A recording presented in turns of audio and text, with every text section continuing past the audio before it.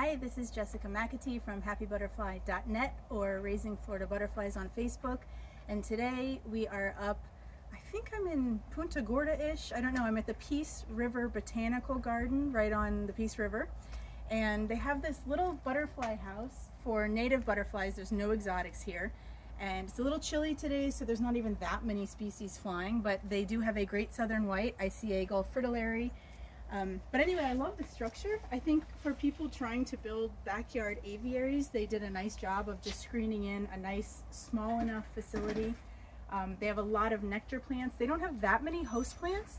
And then they also have, if you come over here, cameraman, apparently they're bringing their chrysalids in and stringing them up. I don't know where they're raising them. But of course, if you're going to try to have a contained butterfly facility, you need to be constantly replenishing your stock. So you can see some zebra longwings, some malachites, there's some peacocks here. Most of these are failures to launch, sadly. But anyway, if you're trying to build a Florida habitat, this is an idea. The only thing is this would take a lot of work because butterflies only live about 10 days. So if you were gonna do this and have it stocked, you would pretty much be doing this full time.